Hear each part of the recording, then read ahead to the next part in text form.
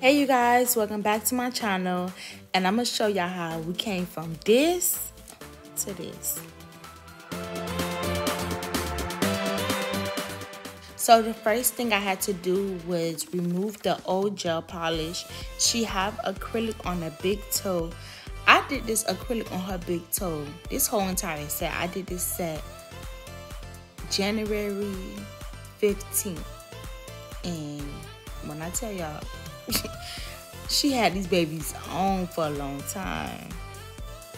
So I'm just using my sanding bit, and I get these sanding bits on Amazon, and they're on my Amazon storefront. And when you're doing this with the sanding bit, you don't want to keep it in the same spot because you can cause your client toenails to be like, you could damage the toenails and it can be hot. So you just feather it out pretty fast and not on a high speed. Right now it's sped up, but not on a high speed. So once I'm done removing the gel polish, I'm going to go ahead and clip her toenails down because as you can see, they grew out pretty long.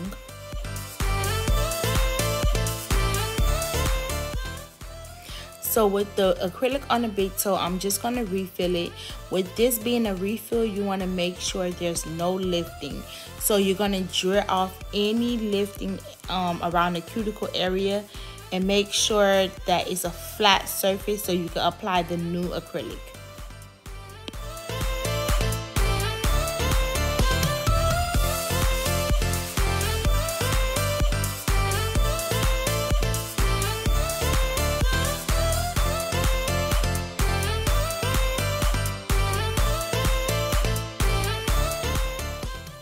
I'm using my cuticle bit just to go around the cuticle area.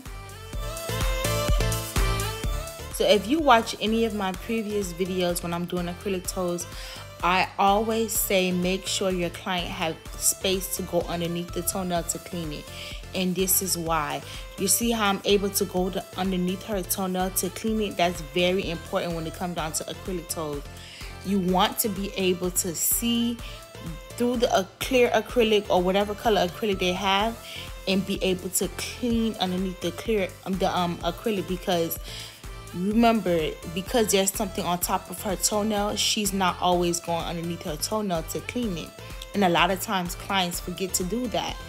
So me being a nail tech, every time my clients come for acrylic refill, I always clean underneath their toenails because I feel as if that's very important.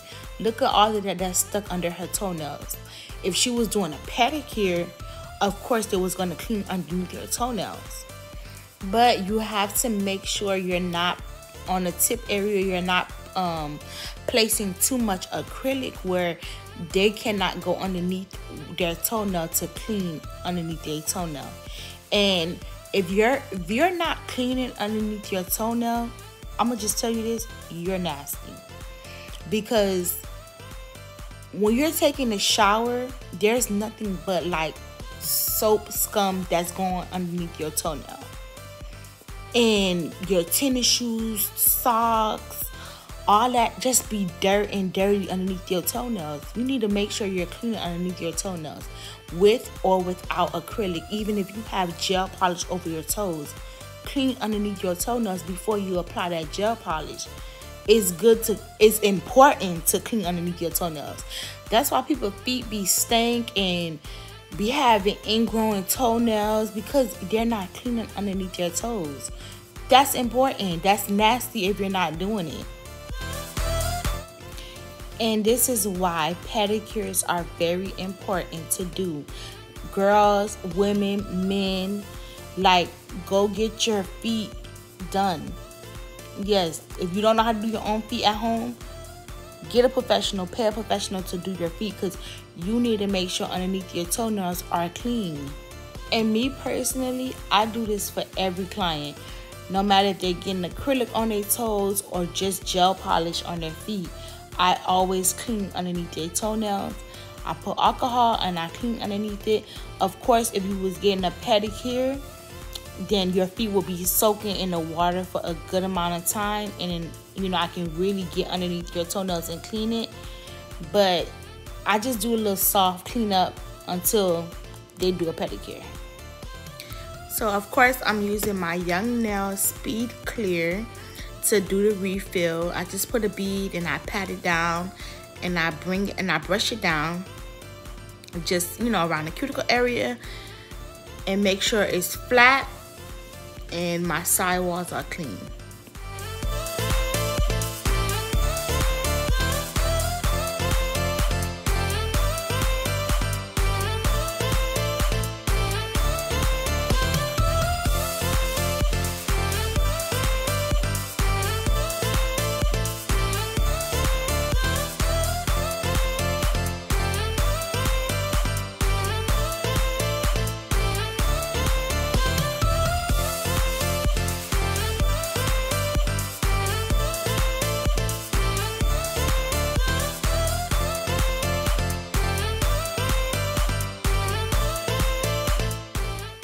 Now I'm using my 80/80 grit nail file, and if you want to know how to get a crispy shape, use the 80/80 grit nail file, and I promise you it's gonna help.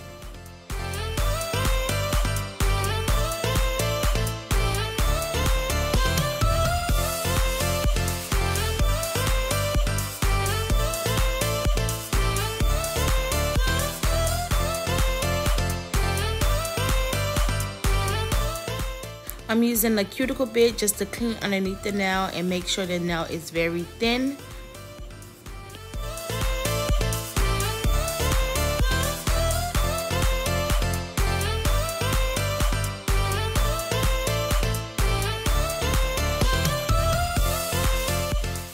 This is another cuticle bit, but of course if you see the shape of it is different, so I'm able to really get underneath the toenail and on the side walls and around the cuticle area.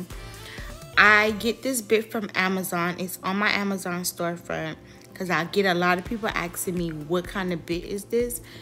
It's on my Amazon storefront. I don't really know the name of it, but I know it's a cuticle bit and it's very flat, but it comes with like 6 or 7 different kind of sizes of bits. So I'm going to use my sanding bit just to smooth out the nail. Because this was a refill, it was not so much I had to do to this toenail.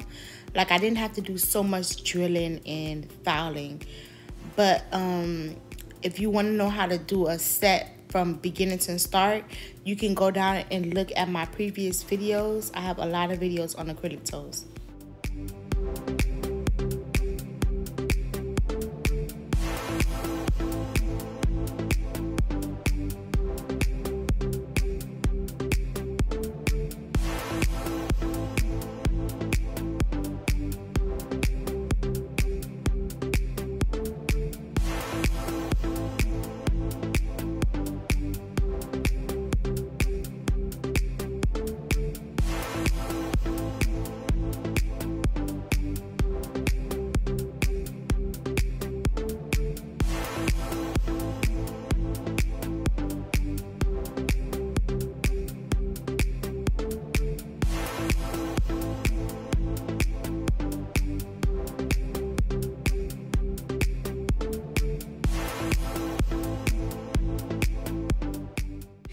I'm using my Beetles base coat. You don't necessarily have to put a base coat on top of the acrylic toes because they already have acrylic, mostly on the natural nails, but I just do it anyways.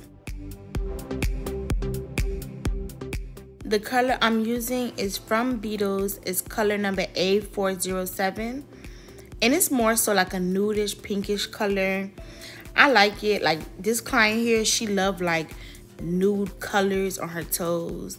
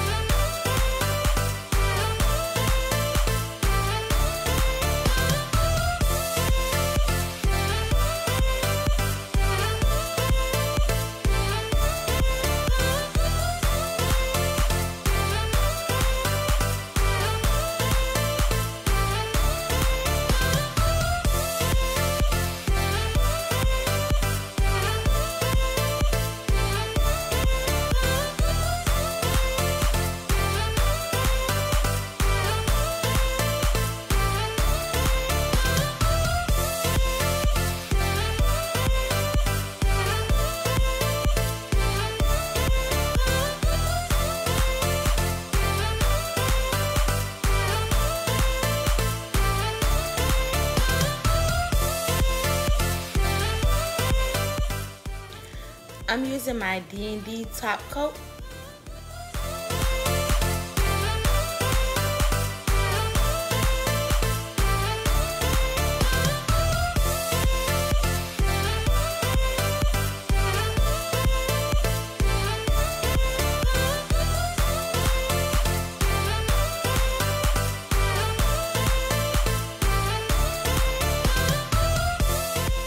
So she did ask me to remove the hairs off her toes, and I'm using these razors that I get from the dollar store. And these are eyebrow erasers, I think that's what they call it, but this is what I use just to remove the hairs. I might try waxing. I might wanna, I don't know. It's probably better if I wax the toe hairs. It'd be probably a lot better. Like, it probably won't grow as fast back. I don't know. I might try that.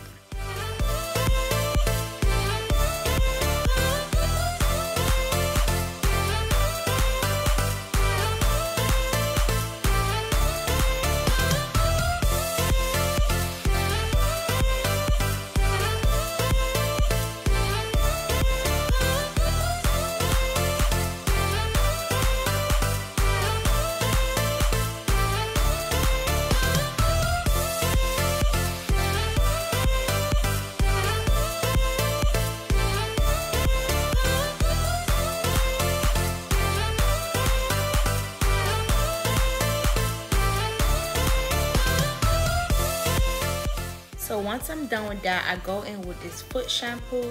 I get this from Ulta. And you're just gonna spray it, and I scrub the foot just to clean off all that acrylic and all that dust, any hair that was left over. I just clean it up, just give my client a nice little scrubby scrub.